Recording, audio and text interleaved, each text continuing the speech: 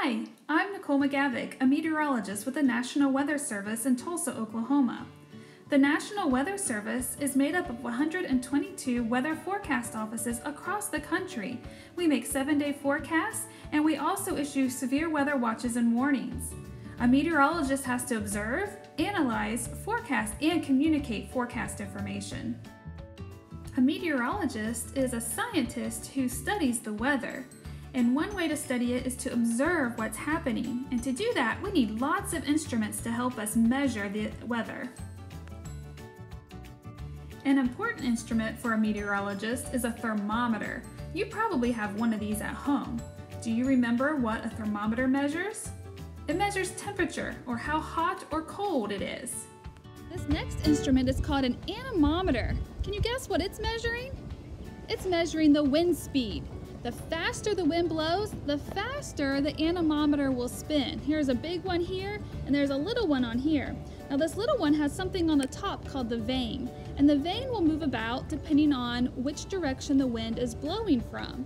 And so it's important for meteorologists to know not only how fast the wind is blowing, but where the wind is coming from. This instrument here is called a rain gauge.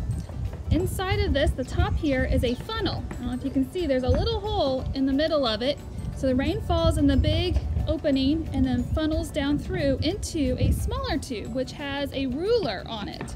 So what happens is we have people who are volunteers, and every morning they'll go outside and see how much rain fell in the rain gauge over the last 24 hours. So when it rains, the rain will fall in the bigger opening here and go through the funnel into that smaller cylinder. And our volunteers will then come out and pull out this smaller cylinder, and they'll look to see how much rain fell by using the ruler that's on the inner cylinder. And then they call that into us every day so we know how much rain fell. Now, some rain gauges don't need a person to read them. They're automated, and they are called tipping bucket rain gauges. Inside the funnel at the bottom is a little teeter-totter, and each side can hold 1/100th of an inch of rain. So the rain will fill up one side of the teeter-totter, and then it'll tip over, and the other side will start to fill up immediately. And when that reaches 1/100th of an inch, it tips over, and it keeps going back and forth, and there's a counter inside that counts up each time the teeter-totter tips back and forth, and that's how we know how much rain has fallen. Next is an instrument called a ceilometer. Ceilometer sounds a lot like ceiling, right? Well, to a meteorologist, a ceiling is a layer of clouds. And so a ceilometer sends a laser beam up into the sky, and if it hits a cloud, that laser beam gets reflected back down to the sensor, and we can tell how many clouds or how cloudy or sunny the sky is. The ceilometer also tells us how high the clouds are.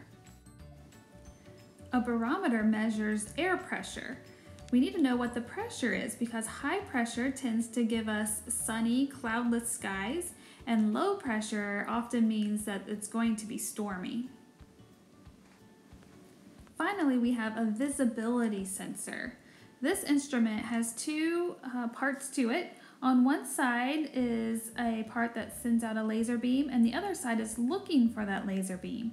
And if there's something in the air, like fog or smoke, then the second sensor cannot see that laser beam very well. And so it can tell us if it's very foggy or very smoky out. The National Weather Service takes all of these different instruments and puts them together to make the automated surface observing system, which is found usually at airports. Now that we have all of our measurements from our instruments, we need to analyze that information. To do that, we plot all of our measurements on a map. So each of these dots represents a location that has all of those meteorological instruments. We use numbers to represent temperature, dew point, and pressure, and then we can use symbols to help us identify whether it's fog or rain. The long lines with the barbs on the end represent the wind speed and direction. And so after we plot these, then we can look for differences between one area of the country and another. If it's cold in one area and warm in another, where the difference is, where that boundary is, we know there's a cold front. We often see a different change in direction of the wind along a cold front as well. And that's represented by the blue line with the blue triangles. If there's a difference between a dry air mass, an area where it's really dry, and an area where there's a lot of moisture in the air, that would be a dry line. And we use these boundaries to help us identify what types of weather may be coming, because we tend to see stormy weather along cold fronts and even sometimes along dry lines. Have you ever had a birthday balloon filled with helium? Maybe one that looks kind of like this? And did you accidentally let it go outside? What happened to it? It floated off into the sky, right?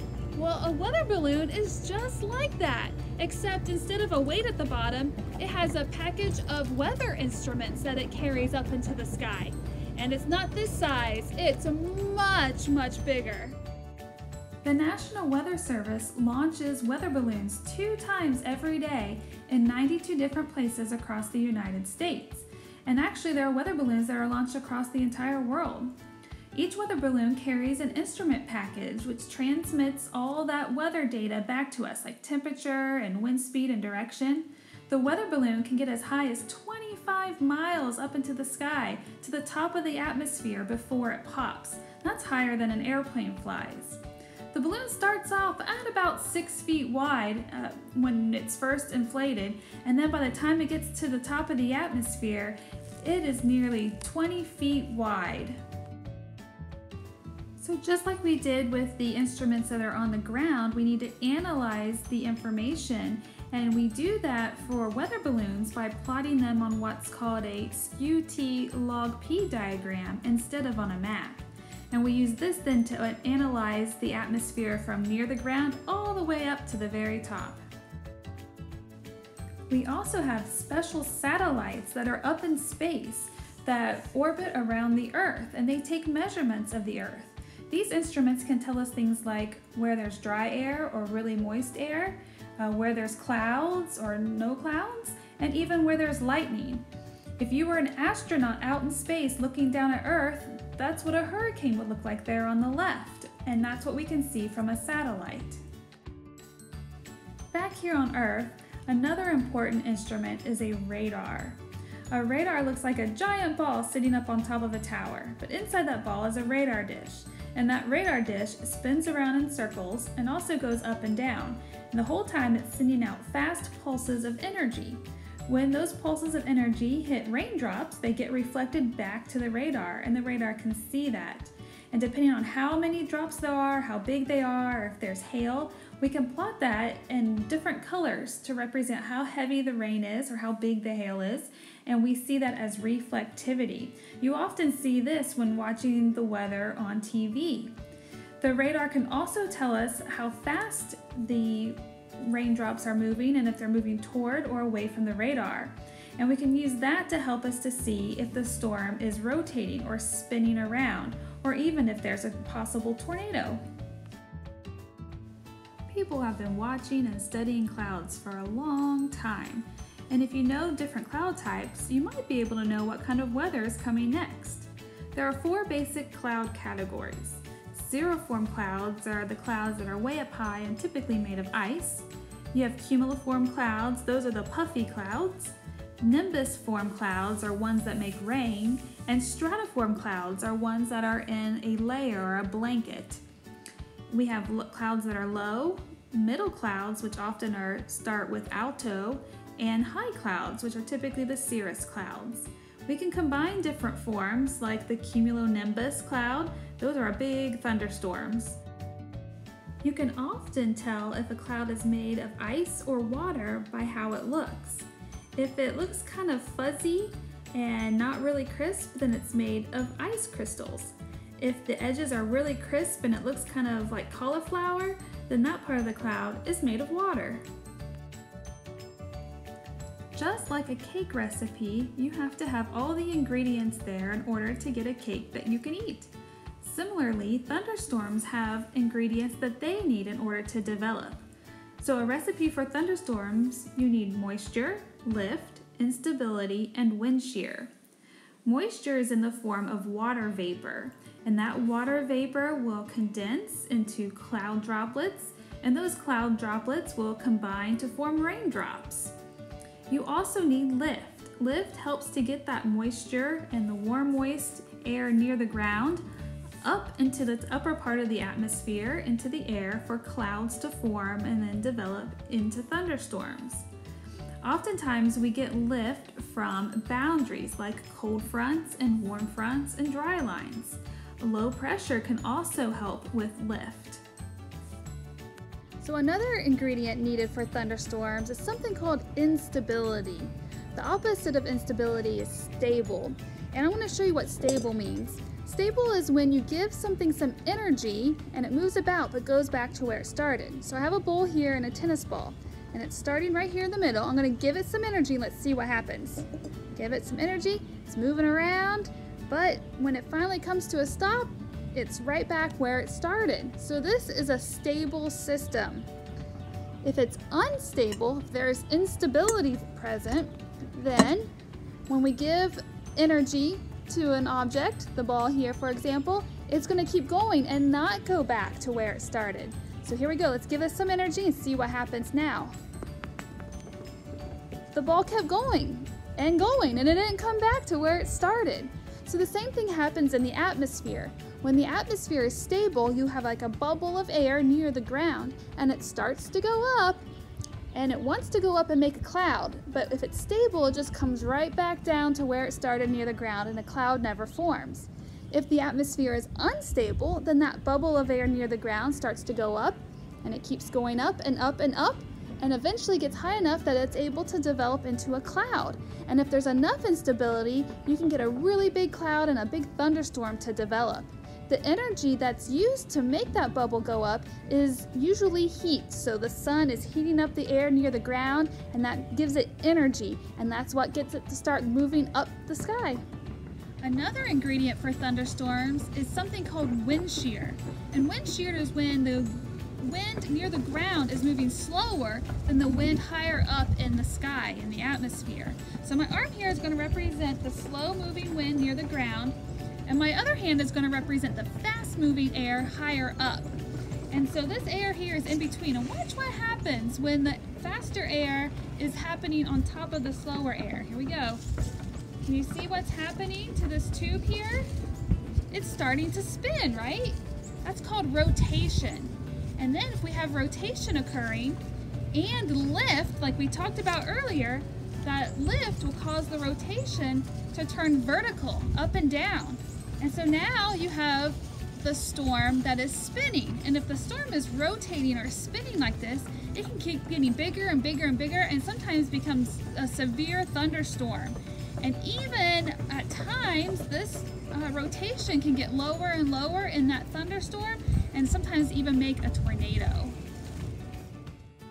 Thunderstorms can produce a lot of hazardous weather, including lightning, heavy rain and flooding, hail, strong winds, and even tornadoes. All thunderstorms make lightning. If you can hear thunder, you're close enough to be struck by lightning and need to find a safe place. You see the lightning first and then you hear the thunder. Why is that? Well, the speed of light is faster than the speed of sound. So you can use this to help determine how far away a storm is. When you see the flash of lightning, count the number of seconds until you hear the thunder rumble. Then divide by 5, and that will tell you how many miles away the lightning is. So, do you have to be close to where it's raining to be struck by lightning? Nope. Lightning can travel 10 miles or even more away from where it's raining. So what do you do if you do hear thunder or see lightning? You need to take shelter right away. But where is a safe place to go? Pause the video and look at these different places. Can you tell which place is safe and which place is not? Safe places include buildings that are enclosed on all 4 sides and have a hard roof, such as houses and stores, definitely not picnic shelters or dugouts. Cars also offer protection as long as they also have a hard roof. Fabric roofs or convertibles offer no protection. You also want to stay away from water since it can conduct electricity.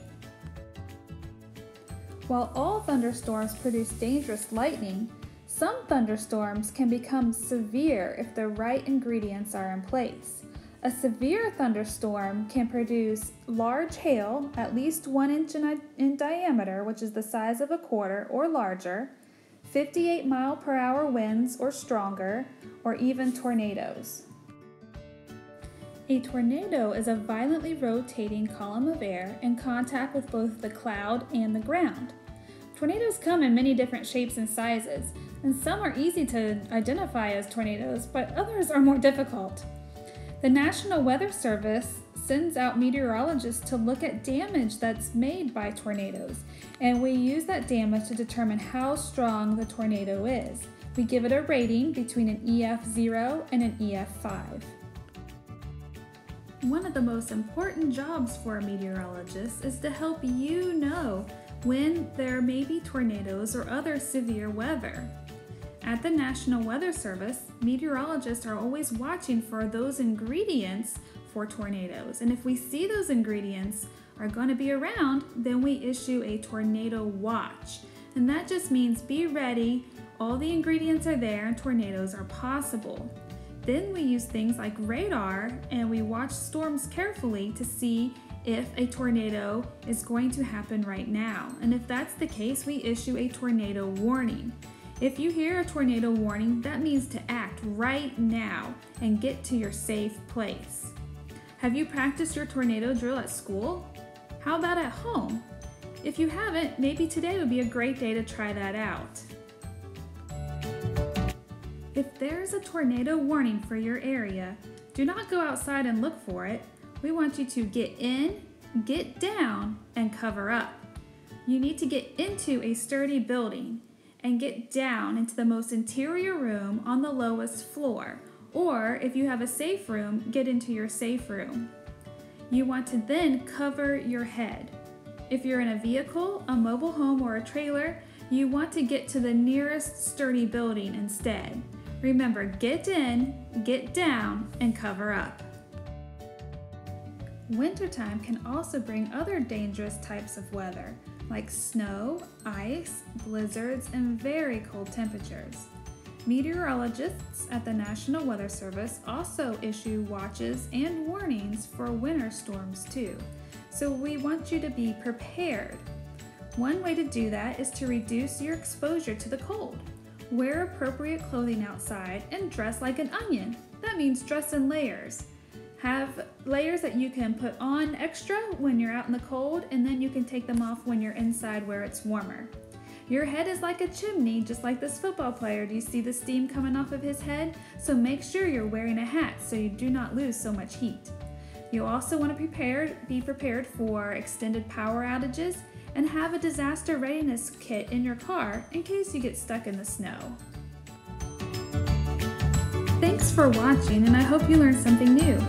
If you want to know what the weather is going to be like where you live for the next 7 days, check out the National Weather Service's webpage at www.weather.gov or contact your local Weather Service office.